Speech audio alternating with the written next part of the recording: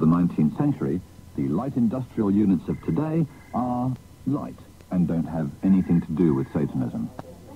If you'd like to wait for a moment, I'll just let Mr. Wilson know that you've arrived. Oh, yes, thank you. Mr. Mallard is here to see you, Mr. Wilson. Yes, thank you, sir. I can see that. Mr. Wilson is seeing you now, Mr. Mallard. And this is a copy of your itinerary for the day. Oh, right, yes, thank you. Well, thank you, yes, that's, very... I mean, it would be quite nice to be able to sort of just wander around and then see how things turn out. Yes, you're doing that from 11:30 until 11:50, look. Oh, yeah. Thank you, sir.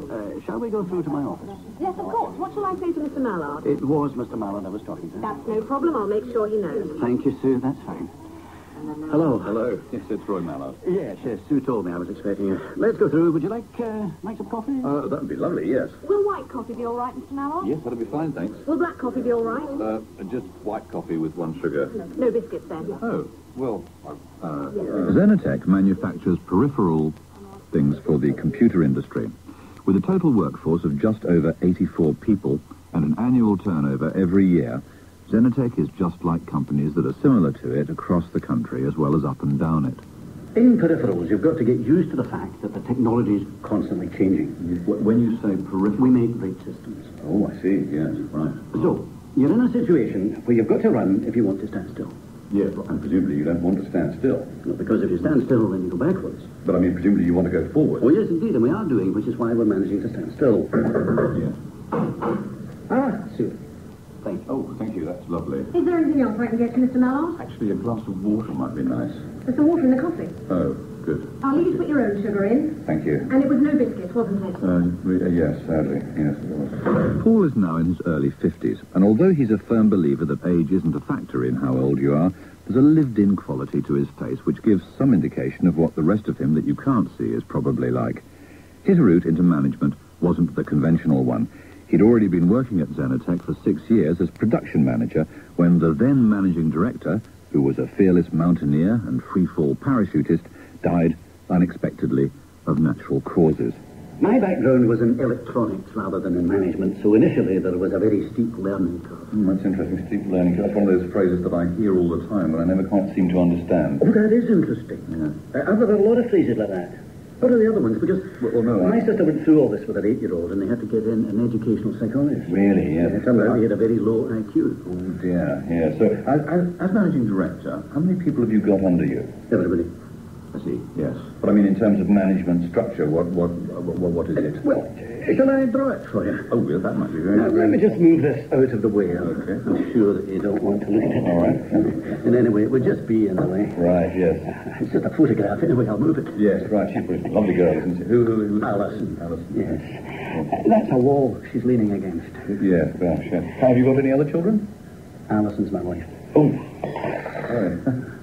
Sorry, We got married last time. I'm sorry, I've made a No, don't worry. bit of a mess of this. Really, don't worry. Anyway, management structure. Right. So, look, this is me. Gosh, yes, that's very good. What do you mean? Well, it's just... It's just a blob. Right, yes, I see, yes.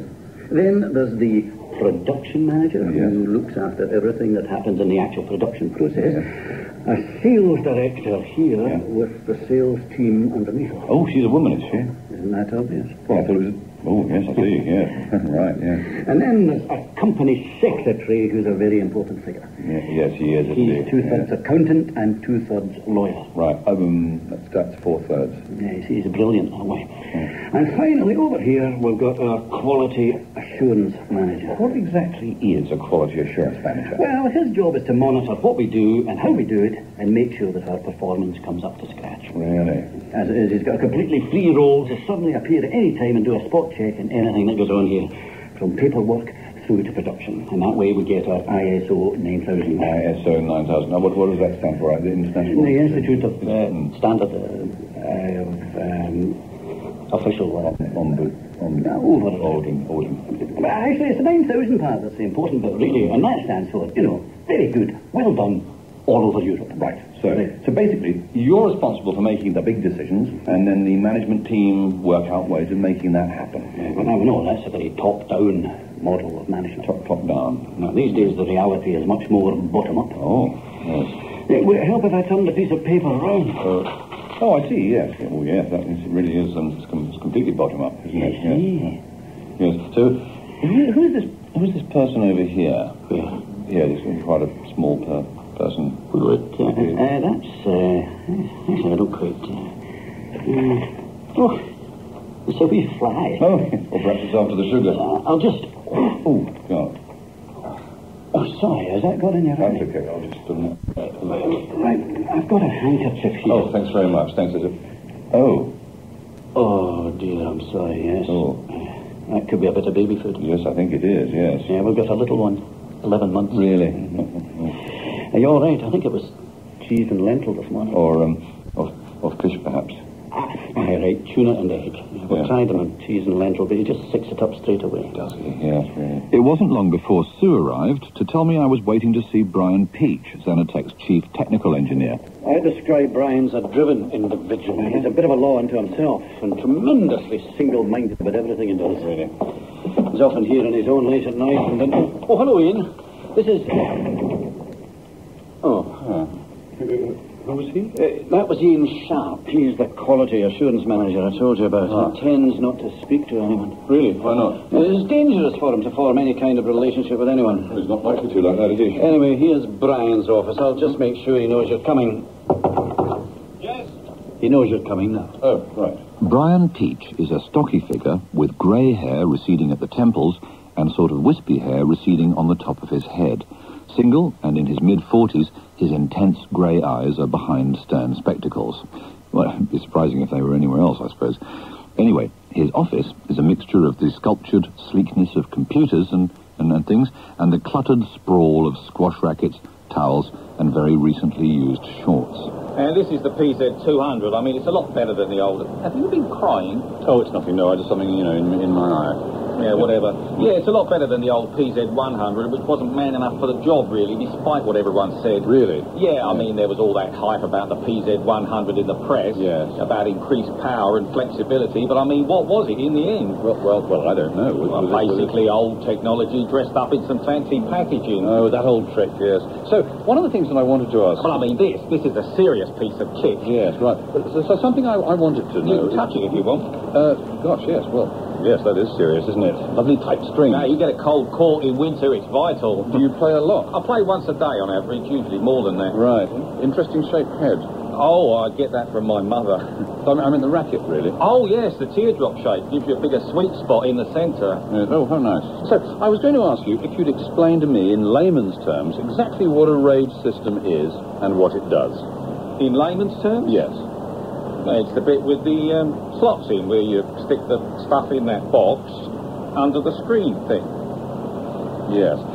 Perhaps you could explain it in scientist's terms, but, a sort of normal scientist. I mean, not that scientists aren't normal, because some probably are. And anyway, what's so great about being normal, anyway? Because, I mean... Well, basically, a RAID system does pretty much what a conventional disk drive does. Really? Except it's replicated. Right. I mean, say you've got a 2 gigabyte disk. True, yeah. You might want to replicate it, say, 4 times. Yes, 4. So that would give you a total of 8 gigs. 8. I mean, you'd only ever use 2 at any one time. 1. But what you're basically doing is increasing your fault tolerance by a factor of whatever. 8. Gosh. I mean, this is one here, that's all. I can hold it in one hand. Yes, it's much smaller than I thought it would be. Well, my mother had very small hands. Really? She had to have special golf clubs made. She? Back in Paul Wilson's office at 11 o'clock, there's an important meeting in progress between Paul and his production manager, Tony Morgan. It was so important that it was still in progress when I arrived at 11:25, having had to sit out a compulsory cloakroom visit on Sue's itinerary. I mean, it's very tough on Tim, especially since it's nothing to do with his performance. I don't know how he's going to take it. No. Not where? The thing about Tim is he's actually very good at what he does. Yes, and he's also a very nice bloke as well. Oh, dear. Sorry. Tim Trussler was taken on as Zenotec's delivery driver 2 years ago, after the previous driver ran over some potentially important Japanese clients. But now, as part of a review of its operational plan, the company has decided to simplify its in-house transport structures by not having any, and to contract its work out to a company which specialises in contracting in. Presumably you haven't said anything to him yet. No, I haven't, but I've had to be very careful. He's been talking about when we're going to replace a transit. Oh, really? So what did you say? Well, it's not been easy. I just had to change the subject. What to? Not replacing it. Yes, good. Oh, I did tell him that you'd like to see him outside your office at 3 o'clock. Okay, thanks. Did you tell him that I'd like to see him inside? No, I didn't want to worry him too much. No. Get him used to the idea, you know. Yes, correct. Hello? I'm sorry, I'm busy just at the moment. No, Sue, it's me. Sue, it's not an answering machine. It's really me, sir. Hello. When you say runny eye, oh, there's him. He's here. It's Sue for you. What? Oh, me? Hello? Yes? Yes. What I thought I might do is... okay then. Yes, I'm sorry, I've got to go. Yeah, that's okay. Tony and I will just finish. He's got to go too, I'm afraid. Oh. Yes. Oh. Sorry. Oh. It had been agreed that as production manager, Tony would show me round the shop floor at exactly 11:50, although it hadn't been agreed by either of us. It's okay. It's just a bit full from... Well, I seem to have trapped my ears. No, that's the guy over your foot, not your head. Pardon? This guy over your shoes. Pardon? The production process of making RAID systems is so sensitive that they could be damaged by contact with small particles of dust, minute amounts of static electricity, or large particles of dust. So to guard against this, it's vital for people entering the production area to put on special plastic clothing, hats, overshoes, overall, over everything. Yeah. Feel as if I'm about to go into an operating theatre. Oh, my God, do you want to sit down? No, I mean, you know, dressed as a surgeon. Oh, I see, yes. Yes. So I suppose the idea of a shop floor is just completely inappropriate now. Well, not completely. The idea of the floor is still quite important, but you're right, what we're about to... You okay? Yes, it's just I can't seem to find a pair to this. We've got a pair of heads. Oh, I see. What we're about to enter now is what we call the... Oh, hi, Ian. Hi. Oh. Yeah, so what we're about to go into is called a Class 100 clean room space. Really? Class 100? So, I mean, how far up does it go? All the way up to the ceiling. We don't like to take any chances. No, right. So, how do I look? The production area is a brightly lit space in which every aspect of the environment is carefully controlled, from the air, which is air-conditioned, to the temperature, which is also air-conditioned and set at a constant 20 degrees, irrespective of fluctuations in temperature inside the plastic overalls. Each of the teams around the room is responsible for producing complete finished units. Starting from nothing? Well, we give them the components. They're not miracle workers. No, so there's no conventional production line?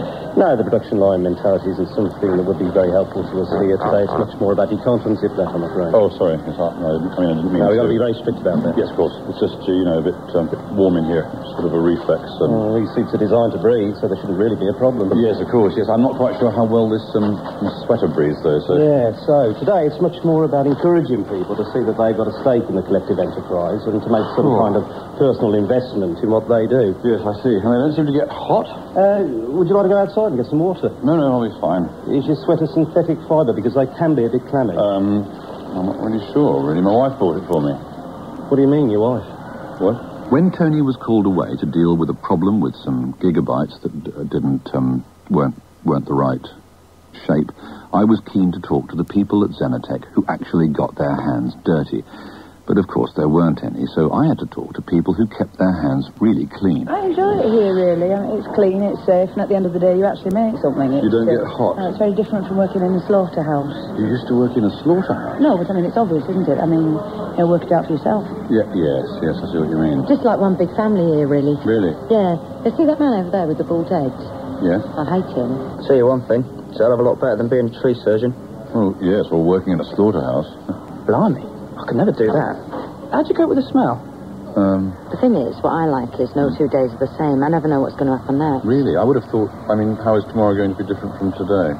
The thing is, what I like is no 2 days are the same. I never know what's going to happen next. Oh, I see. Well, I'd like more money, but apart from that, I can't complain. What are relations like with the management team? Rubbish. It was them who told me I can't complain. You've got a hell of a colour on you. Yes, it's just that my wife gave me... Your wife? What? I must be one of the longest-serving people here. I came here straight from school. Did you imagine staying here this long? No, I really have. Really. Have you been running or something? Oh, I love it here.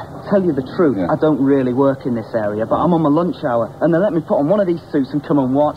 Oh, it's brilliant. So what is it that you actually do? I'm the delivery driver. Oh, my God. I know. It's great, isn't it? They'll let me take the transit home and everything sometimes. Do they? I mean, it's getting on a bit now. But we're going to get a new Mercedes turbo diesel at any moment. No, I mean... Yes. Oh. Self-leveling suspension and everything.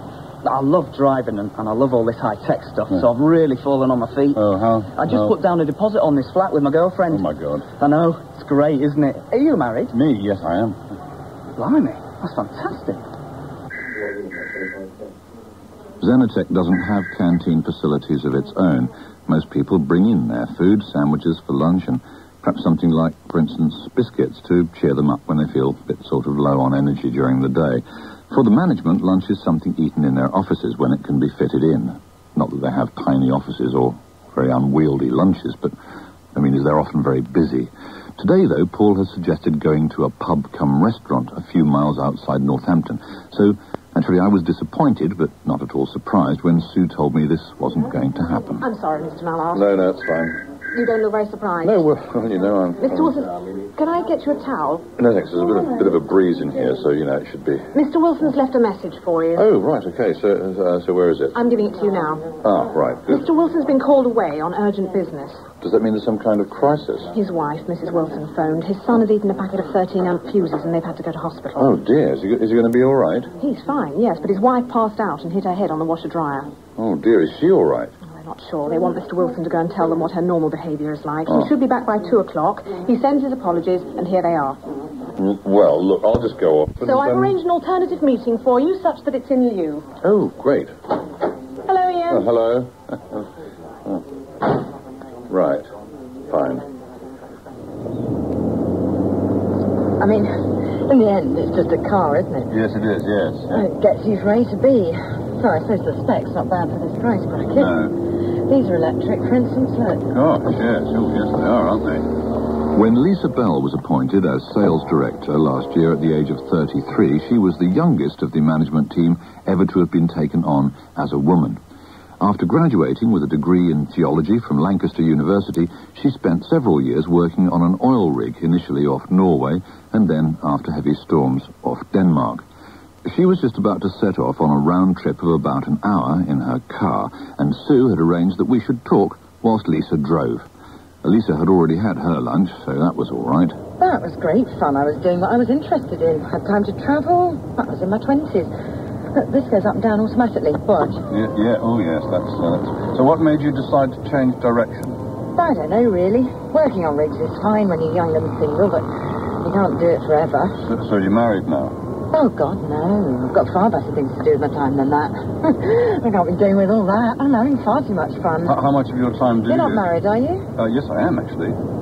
Yes. Why are you looking at me like that? You're on the pavement a bit. Oh, sorry. It's okay. I didn't hit him, did I? I don't think so, no. Not really, no. So, how much of your time do you spend on the road? I must just lapse in concentration, that's all. No, I mean on the road in your job, generally. Oh, right. Yes. Well, I'm out and about most days. We've got 3 representatives more or less constantly in the field. In the field? Well, they're really bad drivers then. I mean, instead on the... I mean, it was just a joke. So your role is more of a less... a bit sort of... Well, it's like everything. I mean, if you're good enough at something, you eventually get promoted and end up not doing it anymore. I mean, how long have you been a radio journalist? 15 years. Well, anyway, I spend most of my time these days organising sales meetings, training people, hiring and firing, all back in the office writing reports. Look, press that. What? Well, go on, press it. Down here? Yeah. Oh. Neat, isn't it? Oh, yes, that is sort of an interesting sensation. Obviously, it does tilt forwards as well. Does it? Yes. So, you've come into a new career and made it into a senior position quite quickly. Do you think it's still harder for a woman to be successful in the business environment, or are things changing now? Well, I think a lot... Actually, is there a way of stopping this? I think it's a rocker switch. Oh, is it? Oh, never mind then. No, just push the other end. Yes. And I think it all depends on the type of woman you are. I think men are dead easy to see through. They're like little children. Yes. It's pathetic, really. It is, isn't it? Yes. Yeah, and look, I know it isn't politically correct to say this, but if men are going to be more easily persuaded to do business with a woman because they think she's attractive, then I don't have a problem with that. No, that's interesting, yes. So, I mean, what about in your case, though? How do you say this tilted back upright? Oh. The sunroof. Right. Where are we? I was surprised to find that we were back in the car park at Zenotec, and when I asked Lisa why she'd driven for an hour and ended up back where we'd begun, she explained that that's how round trips worked. Mr. Wilson has returned, Mr. Mallard. Right. He'll see you as soon as you're with him. Good. Oh, hang on a minute. Just come in.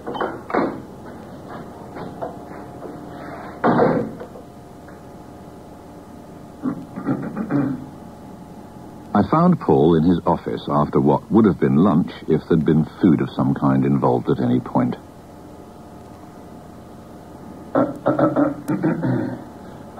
He was standing next to some shelves with a large and really very absorbing book in one hand and part of a plain chocolate bourbon biscuit in the other.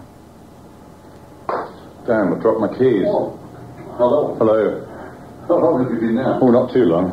Sorry, I was in a little world of my own. Well, they're lovely, aren't they? The book. I meant the book. Oh, I see. Paul was preparing for something that all managers have to do from time to time, but which few of them look forward to. The point is that as a manager, having to tell people bad news comes with the territory. Right, yes. So it's a bit like being a doctor, then. Well, except the doctors can be wrong. I'm certain that when I tell someone he's sacked, he is. I suppose in a way... I mean, it would be like a doctor saying to you, I'm sorry, I've got some bad news for you. I'm going to kill you. Yes. I suppose in a way it's worse for you than for the person who's going to be sacked. No, it's much worse for them. Yes, of course. That's why it's so difficult for me. Yes, I suppose... That's the whole point. Right, yes. And is there any form You don't talk to me about doctors. I've had enough of them for one day. Right, yes. So is there... Trying to impress a frightened young mother by X-raying her head. Really? Is she all right? She's a bit dazed, that's all. Got it into her head somehow when I arrived that her father had come to see her. Oh, and about your son? Oh, he's fine. Yeah. He was sick in the ambulance on the way there, and it turned out it wasn't as serious as it might have been. There were only 6 amputees. Oh, good. Come in. Oh, and it was tuna, by the way. Yes, I thought it was. I have Mr. Flowers on the other side of the door, Mr. Wilson. Would you like to put him through? Thank you, Sue. I'll be out in a moment. Oh, well, shall I rush him in straight away, then? No, that's fine. Thank you, Sue. Right, well, I hope this isn't too upsetting. No, thanks very much. I'm sure I'll be all right. I was just checking how we stand on this in terms of employment law when you come in. Yes, I was going to ask you about the book. This? Yeah. This is Kroner's. It's really a reference book for employers. Oh, I see. What's it called? Kroner's reference book for employers. Right. So it's a useful thing to have on your shelf. Oh, that's right, yes. You ask any manager who's got shelves. Come in, Tim. Have a seat. Thank you. Yes. Oh, wow. A cheese plant. I think you've met Mr. Mallard. Oh, hi, yeah. How are you? I'm fine, thanks. It's great, isn't it? Yes, it's lovely. Being cruel in order to be kind is never easy, and since Paul wasn't doing this to be kind, his task now of simply being cruel was even more challenging. Underneath the civilized veneer, this was a kind of ritual being played out in which both men had their role to play, although it was clear that, of the two, it was Tim that was finding his role, which was to be made redundant, more difficult to grasp. Houseplants are great, aren't they? We just went out and bought a whole load on Sunday. The thing is, we haven't got much furniture yet, so it really cheers the place up. Houses are great, aren't they? I wanted to say to you personally, Tim, that the position we're currently in is a very difficult one for us. Oh, very sorry to hear that, Mr. Wilson. And you think I can help in some way? Well, but This wouldn't happen in other companies, you know. Wouldn't it? Tim, what I'm wanting you to understand is that we have nothing but praise for your commitment to the company and the way you've done your job. I mean, Linda, she does hair and that. Her boss at the salon, he just walks up to her last week and tells her she's sacked. Bosh, just like that. Oh. But Tim, what And she's not qualified or nothing, so it's not going to be easy. You know, no one wants hair these days. Tim, I've got some... So I don't mind working longer hours, Mr. Wilson. You don't need to worry or nothing. That's quite lucky, really. And I mean, we can fit more in the new Mercedes. Tim, you haven't quite grasped what I'm telling you.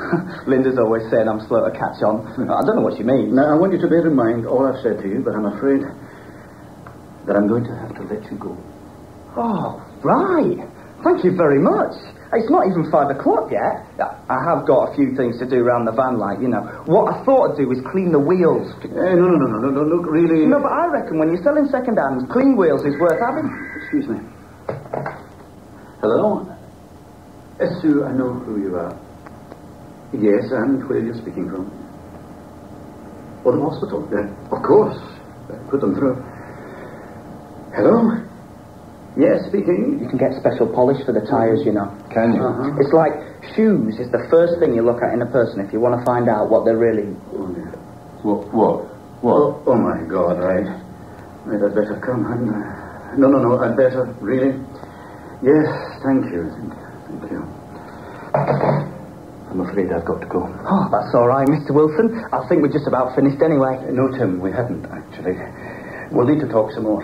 Oh, good. Yes, let's. But I'll have to leave you with this. We're going to have to let you go. For good. Oh, I see. Right. What does that mean, then? I'm sorry, I really have got to go. We'll continue this. Sorry. No, that's okay. I hope it's not serious. They think she started to get blood vision. Oh, dear. What do they think? They're doing some more tests. It might just be blood speech. Oh, I see. If I don't see you later, I'm sure Sue will look after you. Oh, good. Oh, yes. Thank you.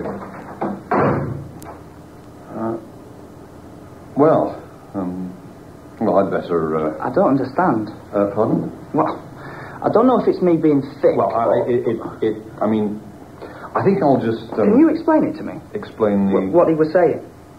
Well, he was... You... It's a bit, What? You... What's the matter? What is it? Well, I think he was... It's just that...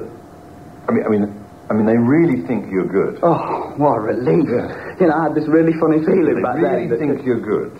So... But... They're just going to have to make you... To let you be, sort of... a bit redundant, really. Redundant? I'm very sorry.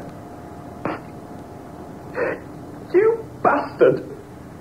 It's no surprise to find that in the end, Paul Wilson's job is about people, except it might come as a bit of a surprise for Tim. In the 70s, managers were often demonized as demons, and in the 80s, they were lionized as often as possible.